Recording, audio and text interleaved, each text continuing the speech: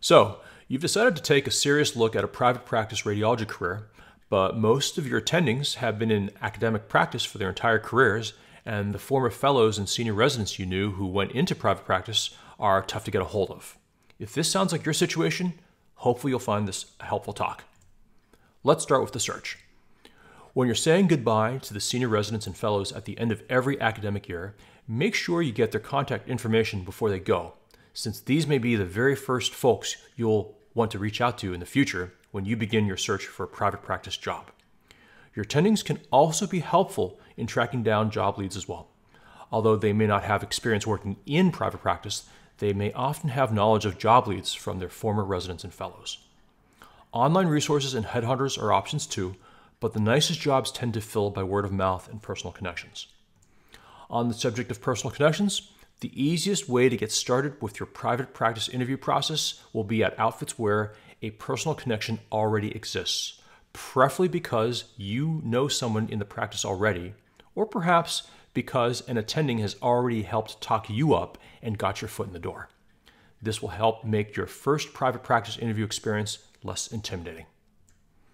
Be aggressive in your search. Proactively reach out to groups you're interested in and do it early. Be prepared to drive the process.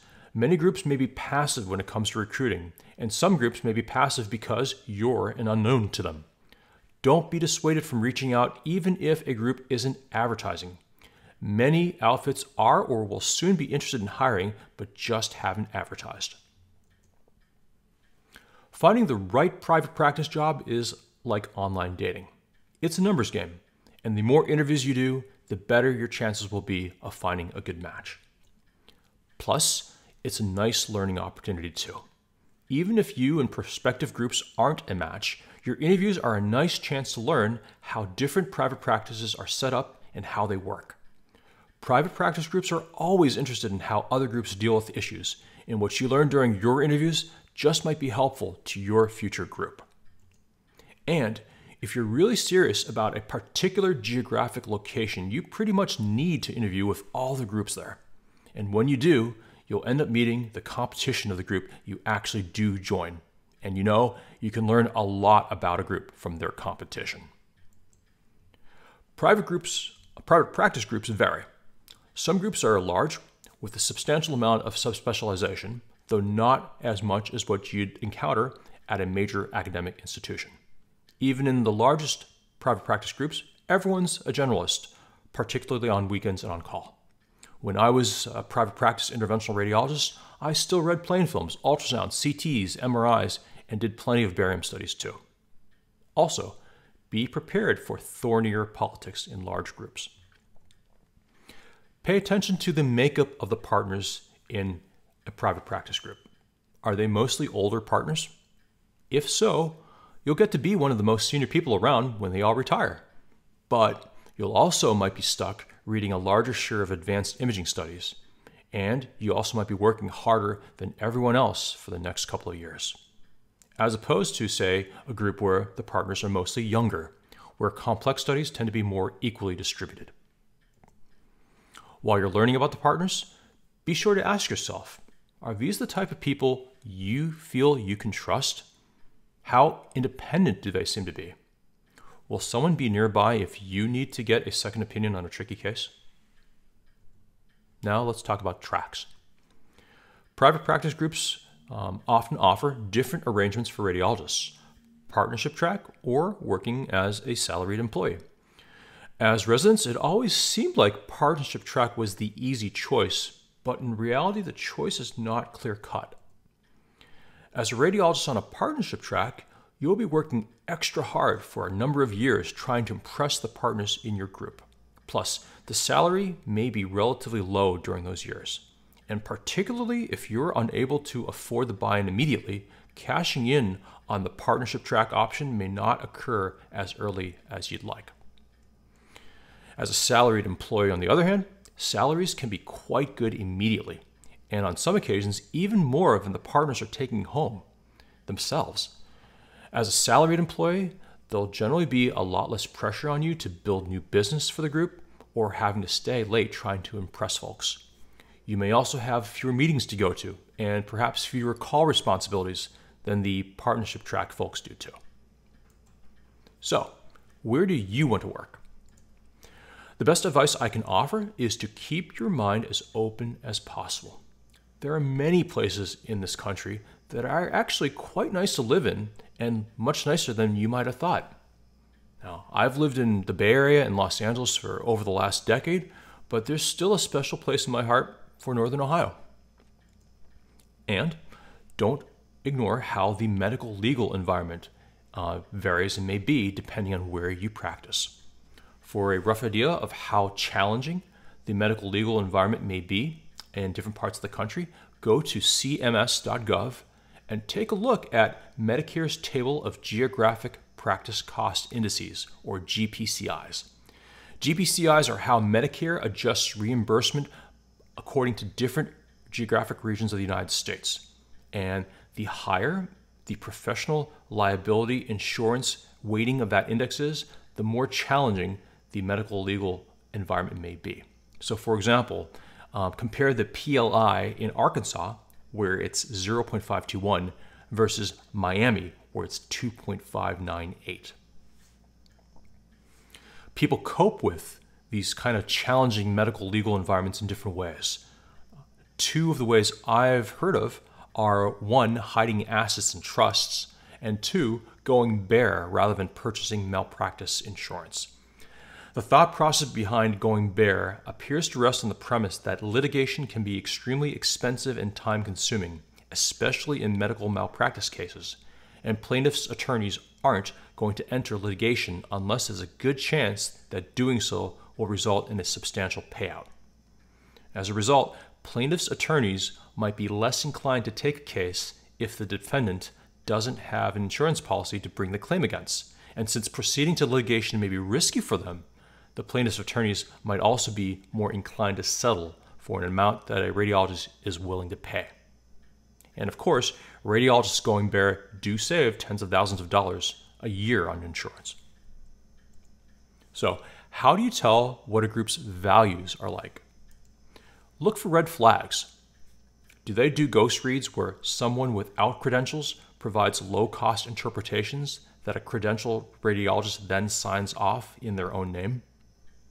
Do they install imaging equipment in other providers' offices for free? Are they the landlords of other providers' practices? Things, however, will rarely be totally black and white. There's going to be a lot of gray in between, and you'll need to figure out what you're comfortable with. If you're lucky, perhaps you'll be able to cajole the partners into bragging a little and sharing something really important to help you make your decision. Also, make sure you have a good sense of how the group strikes the balance between profit and quality and how that fits with your expectations. Finally, pay attention to who calls the shots in the group.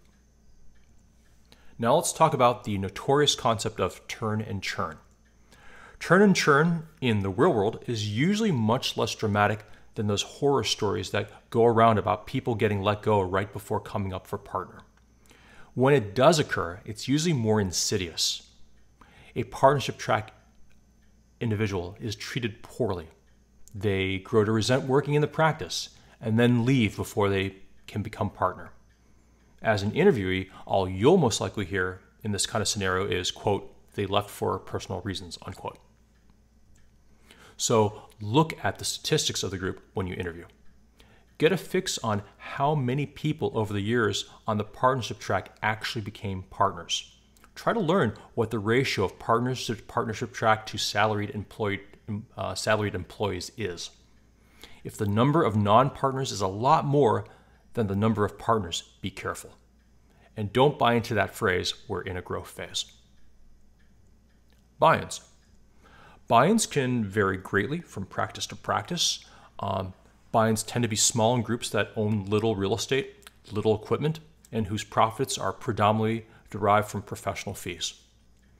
On the other hand, practices with substantial real estate holdings, equipment, and who profit from technical and professional fees will probably have big buy-ins. Be careful. If a group doesn't own much stuff, they shouldn't be nailing you with a large buy-in. And one last point, don't forget that the upside to a big buy-in is that the buyout when you retire or leave the practice will be large too. Buy-ins can sometimes be a moving target, so be careful. I've heard of one occasion where the buy-in increased so much during the time a radiologist was on their partnership track that they couldn't afford it once they were up for partner. Buy-ins can grow dramatically for different reasons. Say a substantial number of partners suddenly retire. Well, the assets of the group will be suddenly split amongst a much smaller number of partners, which can have a huge impact on the buy-in for you. When tackling the issue of buy-ins, look into buy-in equivalents, where you'll take less dollars home every month and apply some of your time and effort while you're on your partnership track towards your buy-in instead. And keep an eye on the tax implications. Insist on pre-tax dollar buy-ins and pay close attention to what the IRS's tax brackets are. Finally, let's finish with a few thoughts about asking questions while you're on your interview. Your approach will depend on the group you're interviewing with. Some groups will be pretty transparent, while others may be quite secretive. Though perhaps you can't blame those groups. Why should they divulge all their secrets to you, particularly if you might not be a super serious candidate? Second interviews will therefore be where the really valuable information might be shared. That being said, some of the interviewing tactics that served you well during your residency interviews may still apply. If you can find the complainer in the group, milk them for info. Junior members who are working the toughest hours tend to be the more disgruntled folks in any situation and the most willing to speak out. What are the signs of a secretive group? Well, are different folks on partnership track paid differently? Are the group's business meetings open to everyone or only some people? Does the group have executive committees of elite partners? And on that note, remember, just because people call themselves democratic doesn't mean everything's going to be fair. Equal votes may not matter much below the surface, particularly when groups aren't just one company. For example, let's say you had a radiology PA where every radiologist had an equal vote. However, let's say that same radiology PA pays rents to another company owned by elite partners of that group. Well, in that case, you'll never see a large chunk of your group's profits. In this kind of arrangement, those equal votes in the radiology PA may end up being worth very little. I'd like to leave you with a few final thoughts. Remember that high salaries usually come with a catch. If you're thinking about pursuing a partnership track and the buy-in is large, know what your plan is to fund it, and make sure you know if there's a fixed amount of time that'll be available for you to buy in. Pay attention to the fine print, but accept that you're not going to be able to figure out everything, particularly when this is your first time to the dance. And finally, remember that for many of us, our first job is only just the first step to our ultimate destination. Best of luck to you.